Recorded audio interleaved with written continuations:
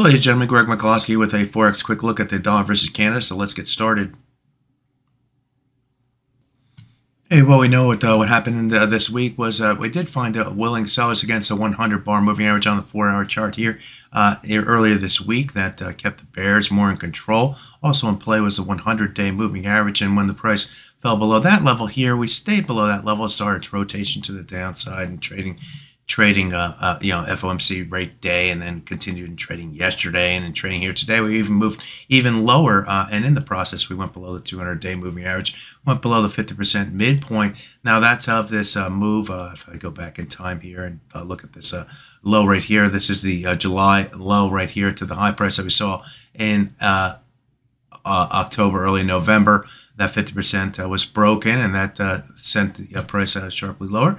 And then we also moved below the low prices here and swing levels here. And where do we bottom in trading here today? We had a number of different lows right through here, which corresponded with some low prices going back here. This is the last swing low before moving sharply to the upside, and right here as well. Swing low, move sharply to the upside. So there is reason to stall the fall right here, and that's exactly what the price did over in trading here today. The price has rebounded back to the upside with the John Williams talking a little bit more hawkishly, although yields, I look at yields right now and they're back down on the day, so it's not really going that far.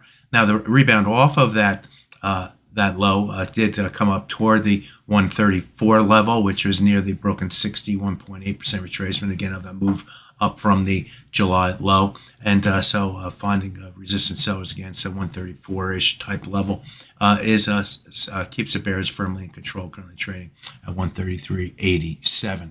So watch that level in the short term if you're a trader. But overall, the dollar's selling this week is significant and tilts the bias further to the downside. Let's just take a look at the daily chart for giggles.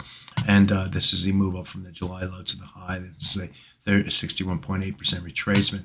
And this is the low prices that we saw, last lows that we saw. So if the momentum should continue, I guess we look at this level, this area right through here between 132.98, let's call it 133 and 133.20 on the downside. A number of different swing lows coming in against that level, more particular, or looking more closely at it.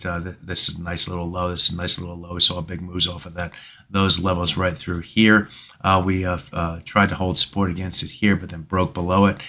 We traded above and below it here, but the last thing that we did here before moving higher was hold the support against that level and push the upside. So if we do see further momentum to the downside, watch the 133 to 133.20 level on the downside for the dollar versus Canada.